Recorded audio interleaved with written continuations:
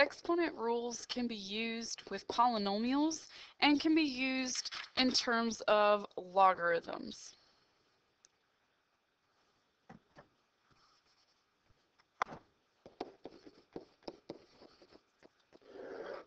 With this, we've kind of already touched base on a couple of those exponential rules, but I want to talk about all of them in general. So to start off with, we've got the product. And I know some of these were in the last video, but just as a refresher, the product rule, if I have the same base, but I'm multiplying, then I'm going to add the quotient rule. So if I have the same base, but I'm dividing, I'm going to subtract my exponents. If I've got a power, so if I have x to the m to the power of n, this time I'm actually going to multiply.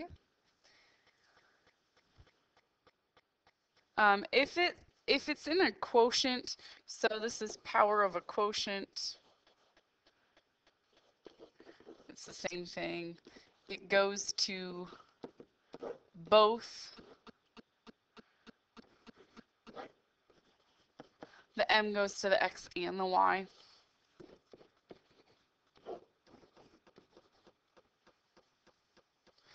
Another one is a 0. So if I have x to the 0, it'll equal 1, regardless of whatever that x value is. Even if it's 0 to the power of 0, it is always, always, always 1. A lot of students have a hard time grasping that concept. As well as negative exponents is our last rule.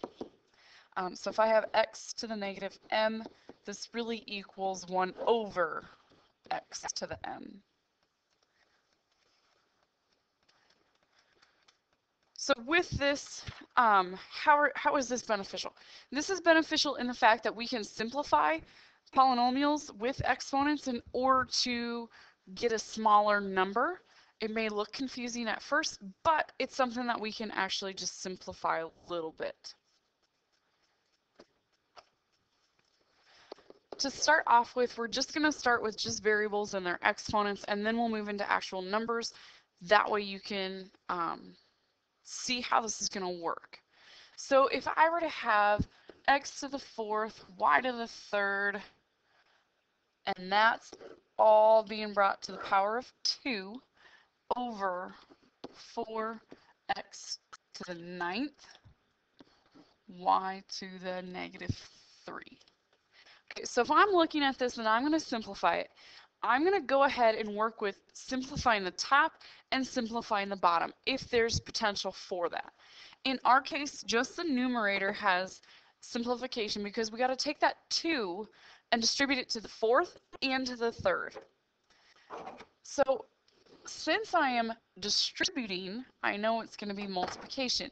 So this now goes to x to the 8th, y to the 6th over 4x to the 9th, y to the negative 3.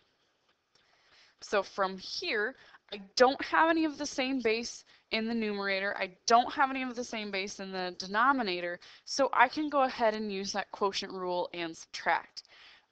Personally, do not deal with the negative exponent until you are at the very end and you have one single variable.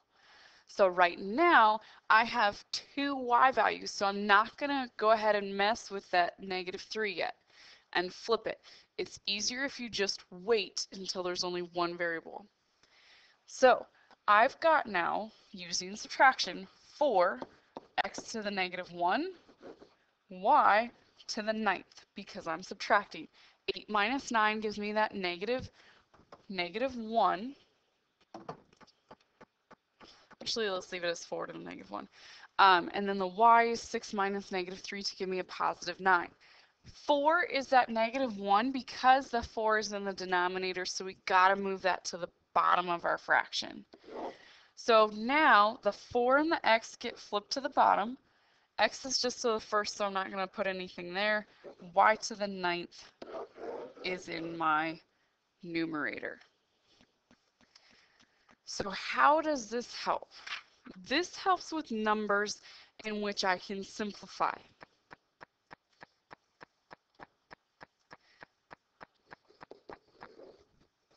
So for example, if I want an exact value of something, so let's say that I have 64 to the negative 2/3.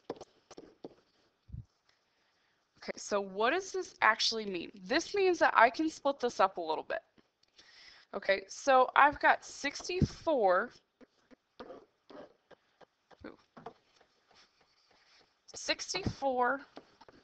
to the 1/3 to the power of 1/3, and I am just splitting this up to the power of negative 2. Here's why I split this up, because if I take negative 2 over 1 times 1 over 3, it gives me that negative 2/3, which is what we had over here.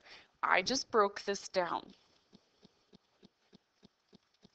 Okay, so because this is a negative, I'm going to go ahead and flip it. I know I said wait until the last part, but that's when you're dealing with variables. When you're dealing with numbers, you can flip it right away. So I have 1 over 64 to the 1/3.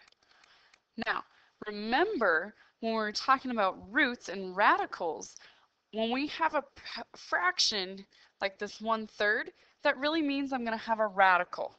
So I have 1 over the cube root of 64. And that's still to the power of 2, because remember we've got that 2 there. Sorry, I forgot it on that last step. So the cube root of 64 gives me 8, and that's supposed to be, sorry, squared, but that's not squared. The cube root of 64, I took the square root of 64, is 8. The cube root of 64 is 4, and I'm going to square that, so it's 1 over 16. We'll do another one of these.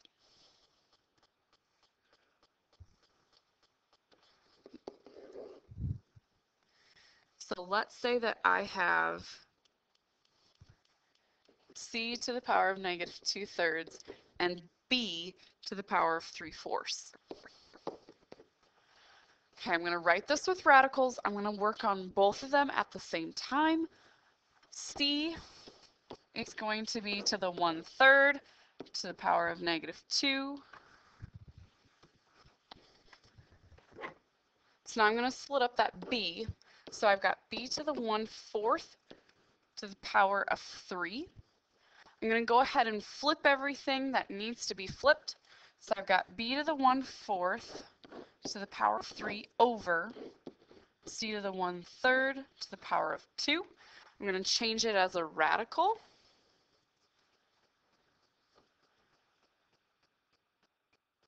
So now I've got the 4th root of b cubed over the cube root of c squared.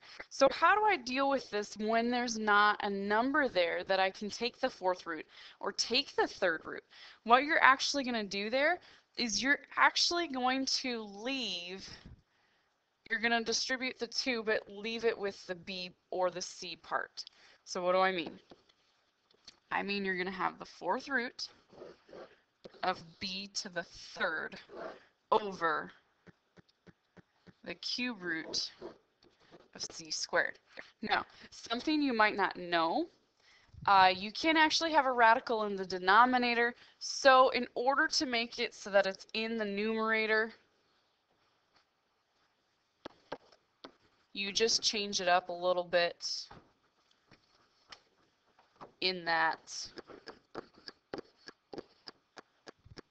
you just leave it as 1 over c squared. and that would be my final answer. We'll work more with this because I know this can be challenging.